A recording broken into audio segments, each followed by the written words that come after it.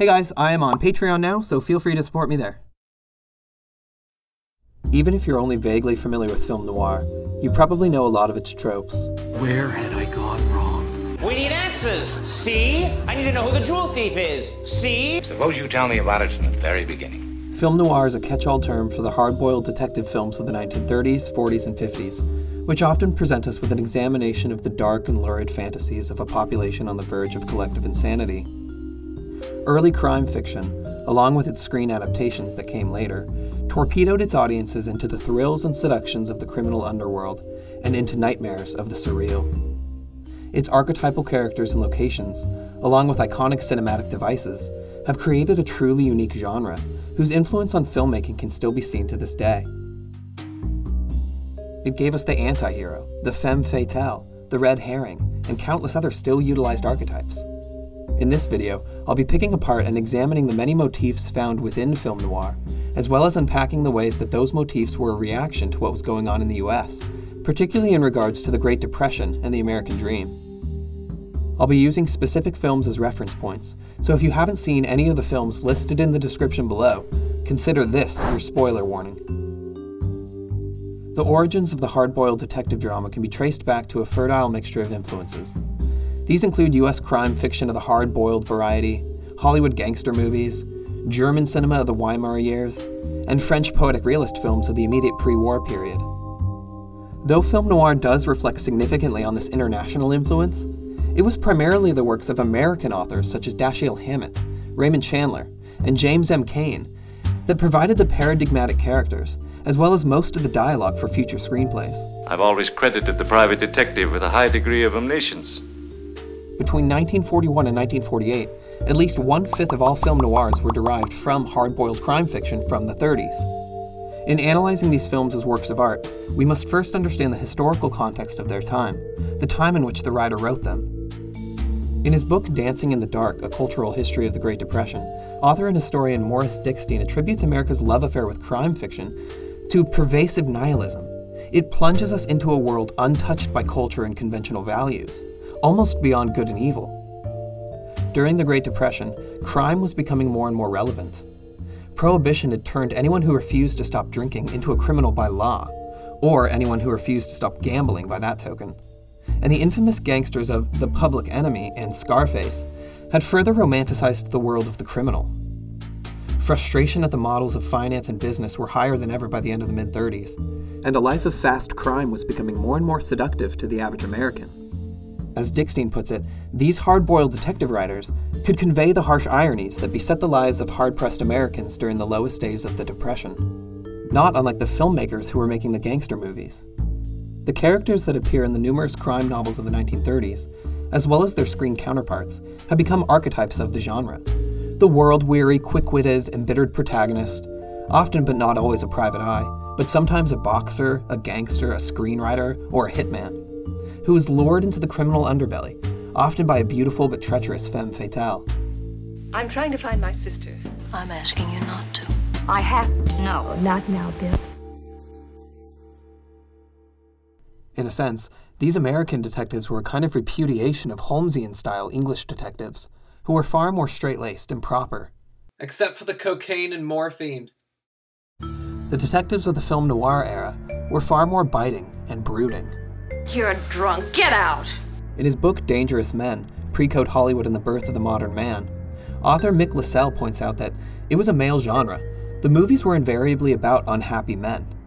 Women suffered from being in their company, and sometimes suffered at their hands. But the men were the ones in torment. These men exhibit a certain moral ambivalence. Their dry humor and lightning-fast dialogue is reminiscent of the ruthless gangsters in Little Caesar and The Public Enemy. You got me to take care of your husband for you. And then you get Zacchetti to take care of Lola. Maybe take care of me, too. Then somebody else would have come along to take care of Zacchetti for you. That's the way you operate, isn't it, baby? Suppose it is. Is what you've got cooked up for tonight any better? In voiceover narration, the detective will often ponder and question his own morality. The joint looked like trouble, but that didn't bother me. Nothing bothered me. The 220s felt nice and snug against my appendix. The location for these stories is almost always the claustrophobic urban jungle, usually Los Angeles, Chicago, or New York, as to express the insufferable alienation of city life.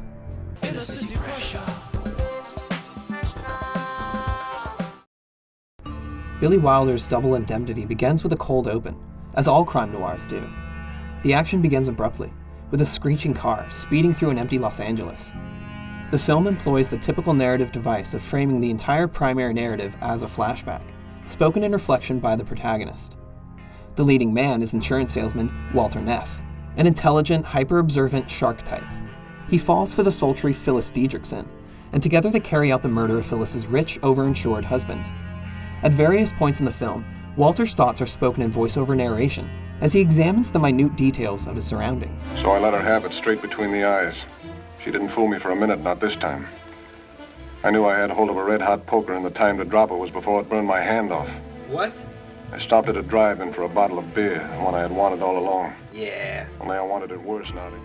The dialogue between Walter and his boss Keyes is sharp, fast, and witty. The textbook hard-boiled back and forth. You delivered the policy to him personally, didn't you? Yeah. You got his check? Sure I did. Though the film was shot in 1944, the script stays true to the original novel in portraying an America racked by the Great Depression. It's seen at various points in the film. Down-on-their-luck businessmen attempting to commit insurance fraud, the prospect of murdering for money, the elevator man who laments on the poor economy, and Walter even remarks how Phyllis's house will probably never be fully paid for. In framing her husband's death as an accidental death, Walter knows that Phyllis will be entitled to a double indemnity surplus of insurance money, some thousands of dollars extra. Like the many men of the early detective novels, Walter's gullibility and libido is what drives him to do it, as well as the unnerving desire to pull off the perfect crime. He seems discontent with mundane city life, and at first he enjoys the thrill of meticulously planning the murder. He has a fairly misogynistic attitude towards Phyllis, and only really refers to her as baby. Sorry, baby, I'm not buying. As historical documents, these films exhibit a certain disconnect from their original novels. Because they were produced mostly in the 40s and 50s, the Depression often went underemphasized or even ignored. The characters were never really out of a job, and usually journeyed far below the surface of mainstream society into the obscure depths of lawlessness.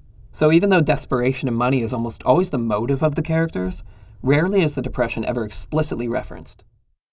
Another exemplary film noir is Murder, My Sweet, based on the 1939 novel Farewell, My Lovely by Raymond Chandler.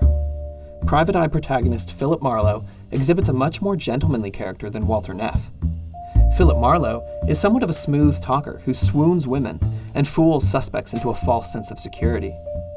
Stylistically, Murder, My Sweet follows suit in narrating the entire story as a flashback and setting it in the seedy backstreets of Los Angeles. In reference to this film, I examine the hard-boiled detective genre artistically. There are many identifying characteristics that are unique to the visuality of film noir. One of these is low lighting schemes, which results in stark contrasts of light and dramatic shadow patterning. Overall, these films are very dark, hence the term film noir, which is French for black film, and they were often shot on a very low budget. In truth, these films were originally only screened as B-list movies, second on the bill to cheerier personalities like Shirley Temple and Charlie Chaplin. These darker films also featured skewed and low-angled shots, a method popularized by the German expressionist movement. In the film industry, these are now called Dutch angles. Film noirs also tend to have unique editing techniques that disrupt the narrative's chronology. As exemplified in some of the aforementioned films, the entirety of the action may be a flashback, or sometimes just the first half. The use of voiceover narration became a hallmark characteristic of the genre as well. Orson Welles' Citizen Kane pioneered many of these cinematic techniques, including his prominent use of deep focus, a technique in where all the objects of the room are in sharp focus, regardless of the interactions of the characters. Essentially, these are cerebral films, and they were designed to transcend its audience from the tedious norms and struggles of everyday life, by creating a dreamlike, unnerving, bleak universe, and following the psyches of characters that give in to our most forbidden and twisted desires. Characters who, like so many desperate Americans during the 30s, walk the tightrope between good and evil, pure and corrupt, law and lawlessness. In truth, these films did not serve to articulate or interpret the harsh fortunes of the Depression, but rather to implore audiences to examine their own morality and righteousness, in light of a bizarre world, allegorical to our own. Its narrative and stylistic devices propose a dark worldview that confronts the prevalent nihilism of the Depression, and where the idealism of America was shattered. Many of the tropes of film noir can still be seen in films today. And there's a whole subgenre I'd like to do another video on called neo-noir. And these include films like Blade Runner, Blue Velvet, Brick, Chinatown. Interpretively, the noir crime drama also makes a case for the desperate criminal, whose dogged pursuit of money can be attributed only to the damaging conditions of a world run by banks. The Private Eye's world weariness is reflective, perhaps, of the embittered American citizen, whose growing distrust in the system might be rectified in the moral conflicts and biting personality of the hard-boiled detective.